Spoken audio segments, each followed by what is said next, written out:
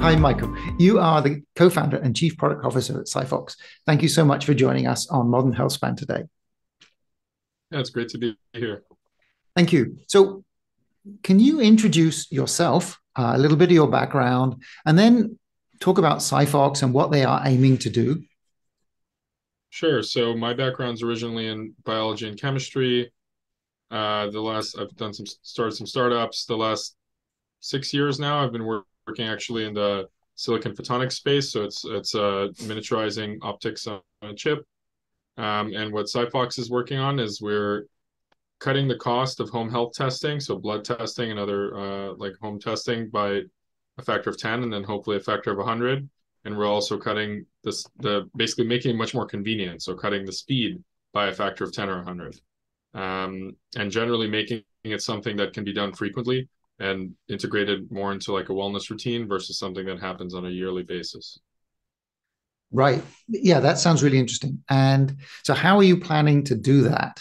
Yeah, I mean, I believe you have a device that you will ship. So, can you talk about how the device works? My background is in chemistry and biology, and more recently in photonic chips. My co-founder, who's also the CEO, he comes from the telecom industry and then LiDAR. So basically, the over the last 20, 30 years, what's happened is large optical systems, which normally consist of like discrete components. So you have some like lenses, lasers that are this large, and so on, and they're combined into a product. So for example, like we're having this conversation that actually requires light to pass through fibers.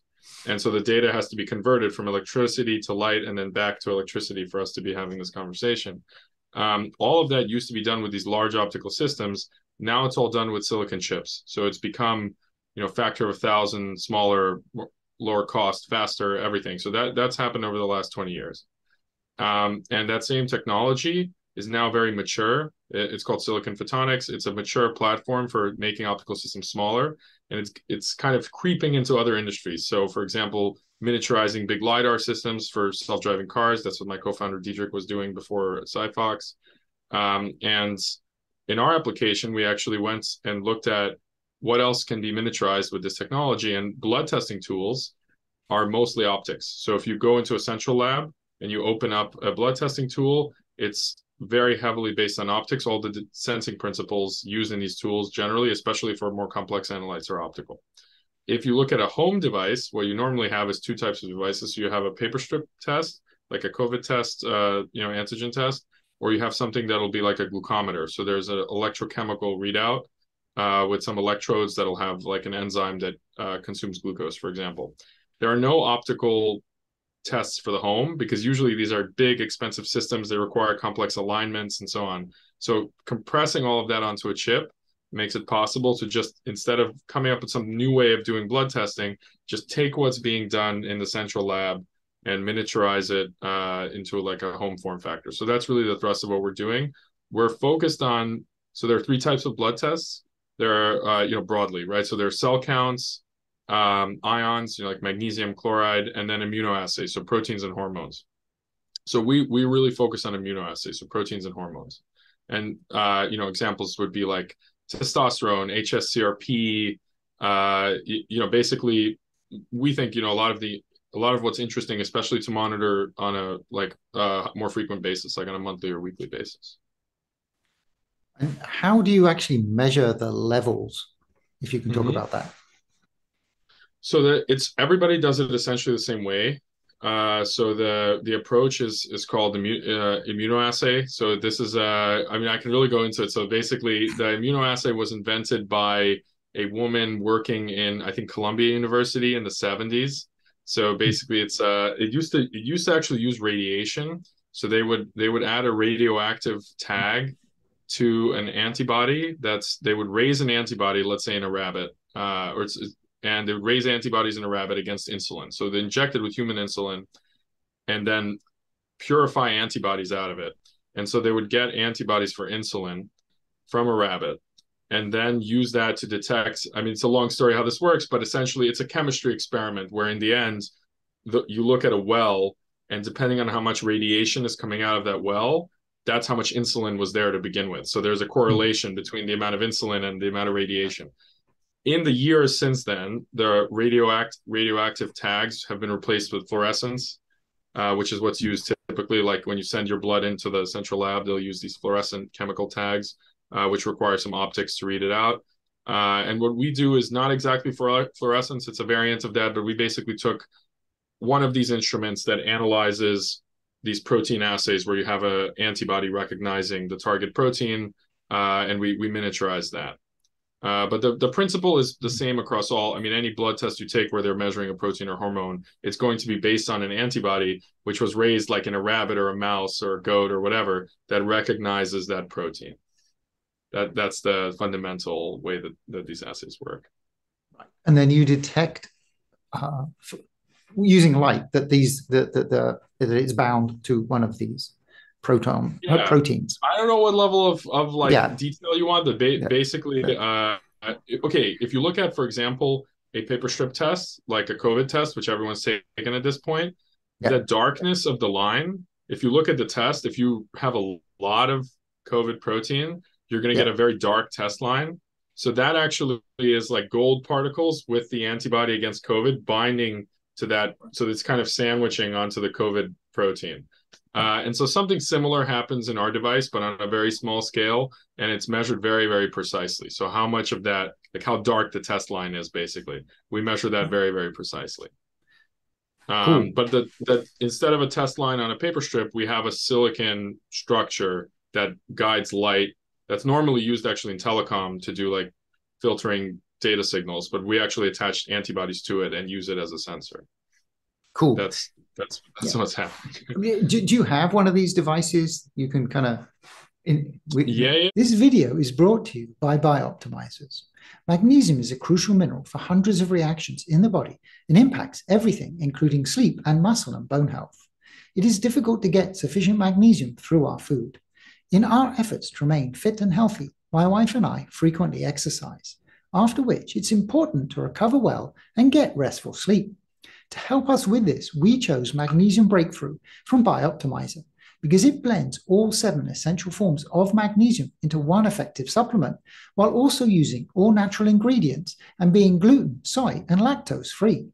It has improved our recovery and sleep quality since we've been taking it. And we are happy to tell you that BiOptimizers are offering a 10% discount for Magnesium Breakthrough to Modern Healthspan audience.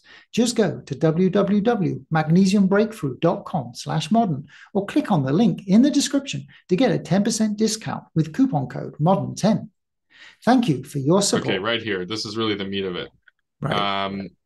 So this is the chip here that comes from the fab that I was showing you earlier.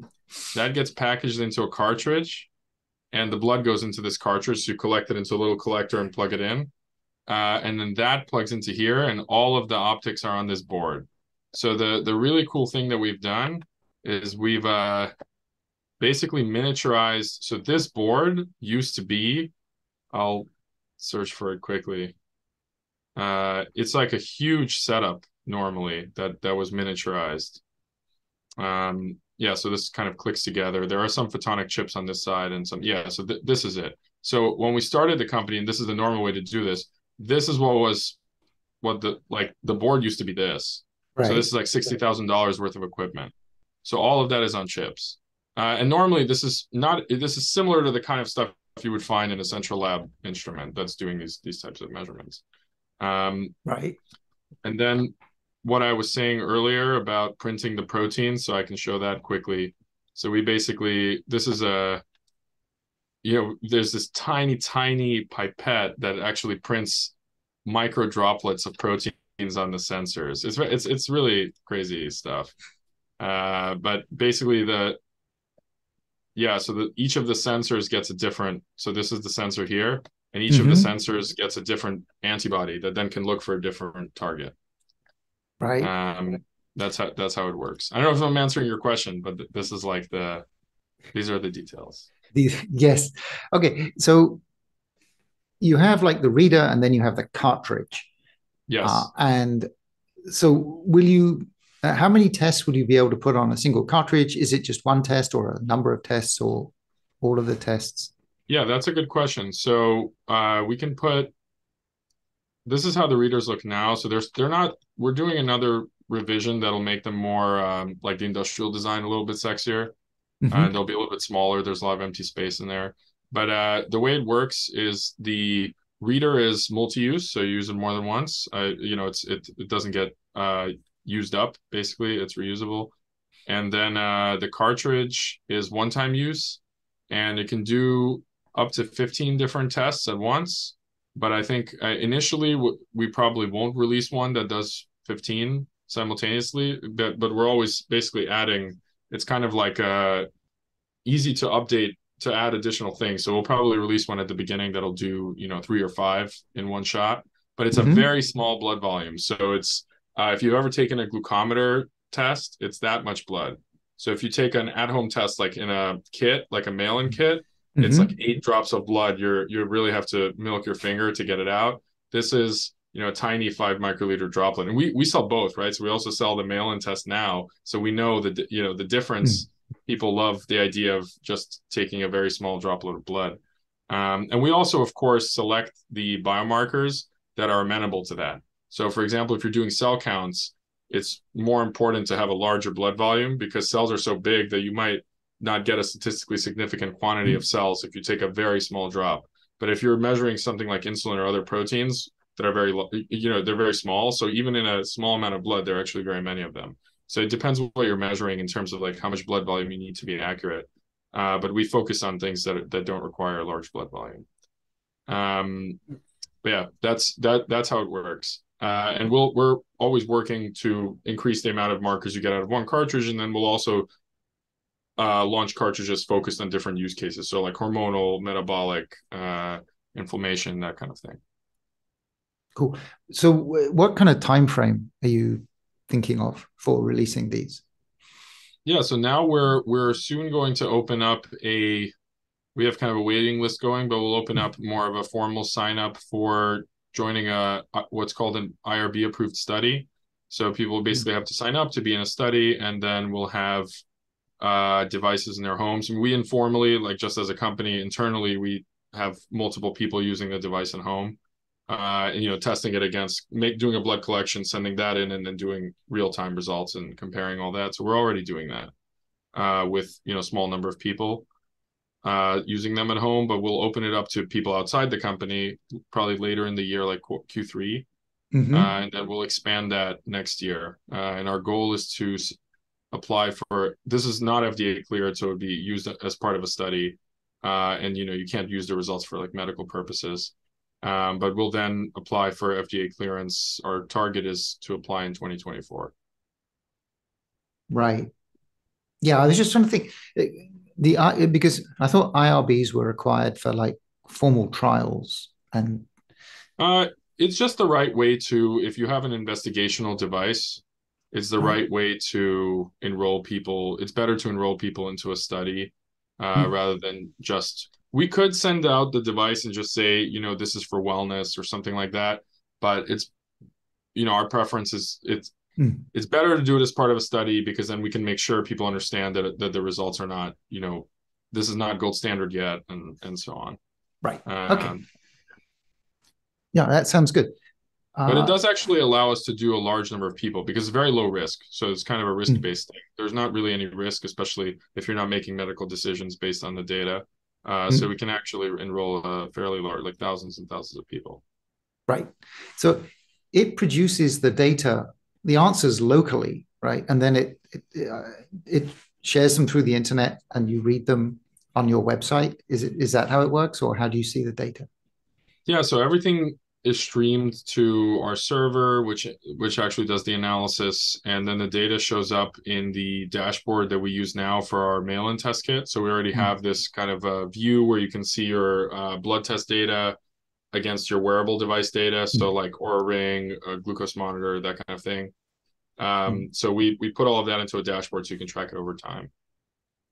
Okay, excellent. But that's almost real time in terms of Yeah, yeah, the. it shows up as soon as you take the test. Yeah, so it takes 5 minutes.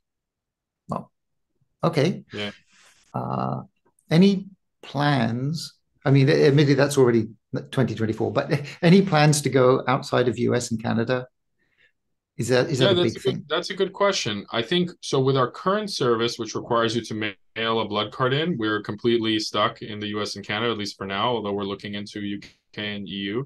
But with the device, we can actually have people taking the test anywhere. So we are going to open it up worldwide, like for open up the waiting list worldwide and see. I mean, we need to make sure there's enough demand where it makes sense. Like Mm. we have to support this, right? So we have Yeah. to have support at the right time zone and everything. But if we see enough demand, like in the EU or Australia or somewhere else, and we can legally do it. So we also have to make sure that we're not running afoul of like any laws. But if we can do it, we will probably